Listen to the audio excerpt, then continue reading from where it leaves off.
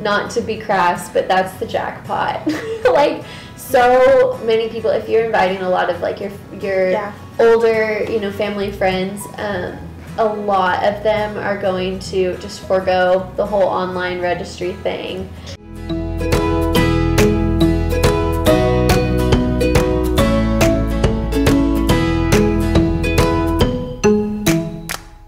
Okay guys, hello and welcome back.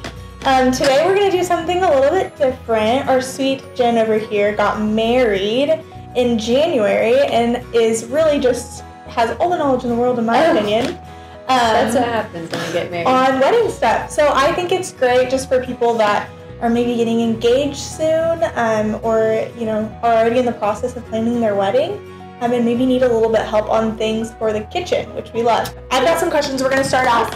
I thought of some questions that I maybe would have. So and I've always wondered this, how did you pick where to register? I think that a lot of people register kind of a lot of places, but I knew I just wanted to register at a few. And I tried to pick somewhere that was like really, really cheap, like somewhere as cheap as possible. And so I would say I'd recommend you pick kind of from like like some people do Amazon, some people do obviously like Walmart, or Ben. I did Target for that one. So that was where I did a lot of like my gardening tools. Funny, I had put this cute, and it said mini gardening set, but I thought it would be like, oh, a handheld size shovel. It was actually this big. It was like a bag with a tiny baby shovel and a... If someone was going to garden, this would be the set they would use. So I guess that's tip number 2. Yeah, check your items. The dimensions. It says mini gardening. But anywho, yeah, that was where I went to get like a snow shovel and boring stuff like that. Well, but also there were cute things on there where, you know, from Target that I just added on. But Target was definitely like the light bulbs and things like that. But I recommend like a low, you know, just like cheap, normal just place. To be friendly for any person. Totally. And those things are necessary, which we can touch on that later. But so I picked something like that, and then a couple like steps up. So then I went through Anthropologie. This. I love this. It's a Parisian tile collection, and so I registered there and did a few things on that. Went to Anthropologie. The gal kind of informed me that Anthropologie specifically has so many different lines coming through like every season. Wow. You know what I mean? And so you mean like somebody couldn't get the Parisian line next time? Well, yeah. So how fun did that happen when you were registered? I know, isn't that sweet? I love it. So I love that line, but when I registered for it, it was kind of scary because I was registering maybe in October and my wedding was in January, and that's gonna be gone by January. You know what I mean? So that is kind of a tip. Like, honestly, I would have my mom or my husband, well, fiance at the time, like buy things early, just because like sometimes you can't get it later. So if you like something, especially from a place like Anthropologie, find a way to like phone a relative that's gonna eventually buy you a gift and say this one might kind of go soon. Exactly. I would recommend finally like going big. You know, like go. I would not, like, I can't even imagine having a whole house of, like, Pottery Barn things, but it was fun to, like, register. For some things. Yeah, because it's your wedding. Like, people are going to buy you beautiful things, and so definitely go big and get, like, a Pottery Barn, or I know a lot of people love West Elm. It's a little more modern, so whatever your style is. I found that I liked Pottery Barn a lot, but I did Pottery Barn and then Williams-Sonoma. Okay. Where was your favorite place to register, and where did you have the best experience registering? Do you know the answer to this? No. Okay. Am I supposed to? No, I just feel like I'm very passionate about one particular store, but if you guys didn't know already, Landis was my maid of honor, one of my maids of honor. So yeah. I don't know. I don't think I ever went with you to register though. So no, I didn't, but Williams-Sonoma. Was it amazing? My goodness. I've always loved Williams-Sonoma. Like, you went to the one in Utica? Yeah. I remember, I think, I didn't bring my fiance around for almost anything except when we went to Williams-Sonoma. It's like cereal bowls. Oh my word. That was, watch him like come home now. I would love for him to give his take on this. But we were in Pottery Barn and he was trying to, like, because bowls are nowadays like so trendy. Yeah. You know, you have like the really, there's lots to pick from. yeah, the like super shallow ones, you know what I mean? Really like smoothie bowl type things. Like so many bowls get very, especially at Anthropologie, they have like uneven rims and stuff. I don't know about y'all, but my fiance was not happy about that. You know what I mean? Like boys are just like, why would I use that? Why would I want a bowl that has it? Exactly. Yeah. And so he surprisingly was very particular about that. So I guess it's sweet to sometimes, ask what they would want to eat out of, because I think we think they don't care, but I think they do. And something like bowls makes you realize how like impractical sometimes we are as women, because we just like want the beauty of it, and they just want the cereal. The practical. They really just want wants a big enough vessel for a appropriate man-sized amount of cereal. Yeah. Did you go in with an actual like click click click? So or is it all online now? Right. I think that's something that, because I always picture like going with the little, you feel so official, like clicking thing. I don't know, I think that's fun. And I feel like it's online, is it not? And if you go to like Target, I don't know that they'll give you a click thing. So Williams-Sonoma, I would say if you can only bring your fiance to one thing, Williams-Sonoma. They're always super respectful and like helpful and things like that.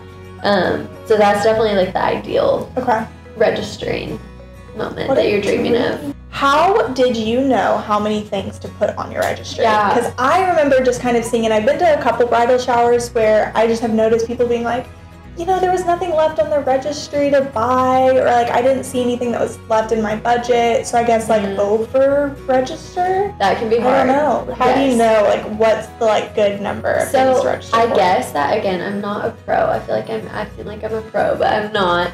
So for me, like anybody else who probably hasn't been married before, I relied a lot on the wedding website that I used actually. So Zola. Which was Zola. Okay. Zola and Emily. And you had a good experience with Zola? Yes, Emily's using Zola because she loved it. Okay. Got to see that it's like great. I really recommend Zola. Had an option to where you like add your registry items through there, and they'll tell you like they kind of have a about how many you should. Yeah, they're like, oh, you need more of this price range, whatever. And I was shocked at how many items you have to have on there. And with that, I recommend there's usually an option to like write a note or a memo about that item, and so you can say like, Doctor's really excited about these bowls, and that makes someone way more likely. Because from the other side, when I was going through their registry, it is not, because there's so many things, and you're like, well, what, out of this, what things do they really want? So I guess, just tagging and saying, this is something that would be really, really special for us to have. Exactly. Or, if you don't have a note on it, then people probably kind of know that that's not at the top, but you still need it. Yes, correct me if I'm wrong, but a rule of thumb would be like, register more. Because if you, and then note the things that are super important to you, but, it doesn't hurt to have a plethora of options for people to pick from. Say if you have like 200 guests, still get like 100 of each price range. So like you might even have some guests that go to a bridal shower and bring you a gift, and then maybe also bring a gift to a wedding. So you might, you never know. Which the real ones. We love those. What was the most unique thing that you put on your registry? Okay, well, I wanted to put bikes on my registry, but I wasn't allowed because apparently that's weird. But my advice to people would be if you have a hobby or something, have like little icons that you can add to your registry that say like you can do a donation to places. Did you know that? Sweet. And you can like add in a donation to like Feed the Children or something like that. Oh, that's fun. You can also do. Can't you do it too for like if you wanted like I think gift cards are good. Yes. And then they also have ones for like Airbnb and stuff too. Exactly. Airbnb. I think like Amazon, anything. Yeah. But you can do like a honeymoon fund too. Yeah. And I think Southwest does flight ones. I bet, yeah. Which they have a lot of things like that. So you could do that if you wanted to. That'd be sweet for like your first year anniversary trip or something. Yes. Yeah.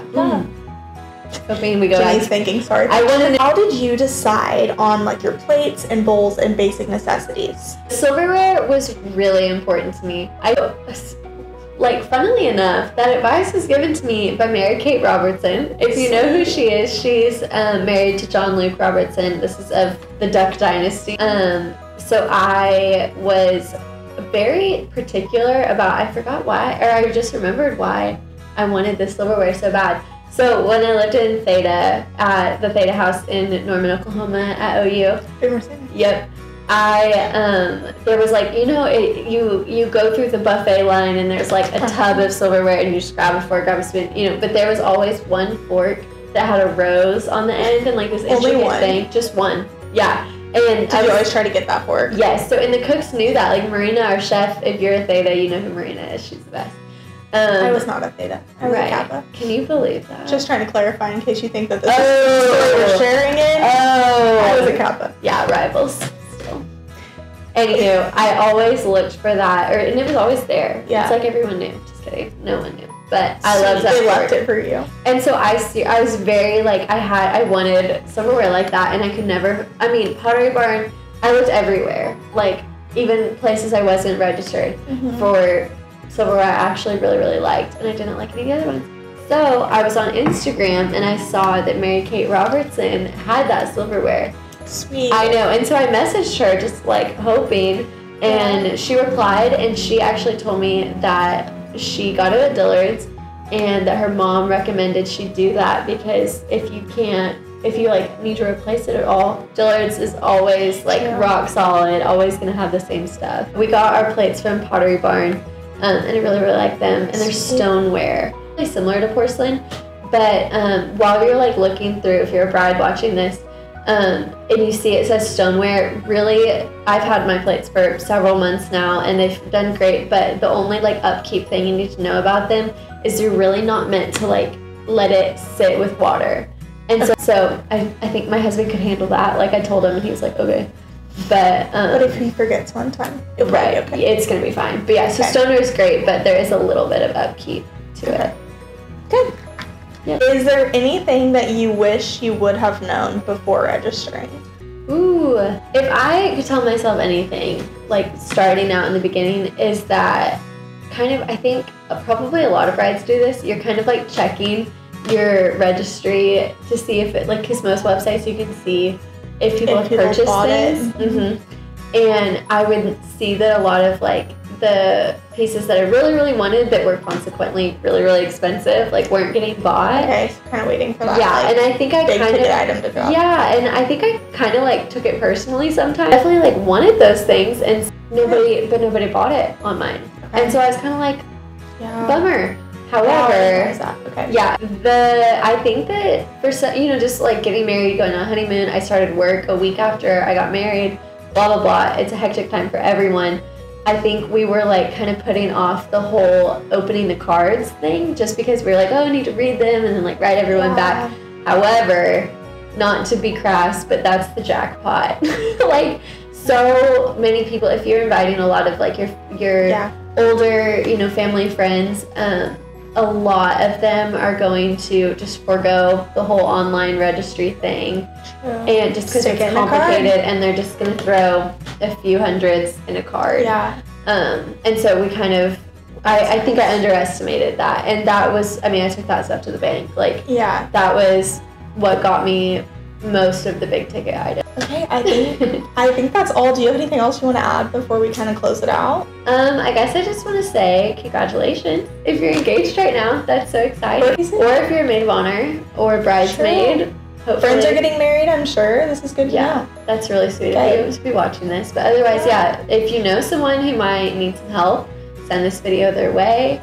And if you have any specific questions, you can always comment or message us on our Instagram or anything. Find us on Instagram. We're always ready to answer. Kind of, sometimes when you need a quick answer. Sometimes you need a friend. Yeah, that's it. I think I learned a lot. So I think we got all of the info we need. Thank you guys for watching.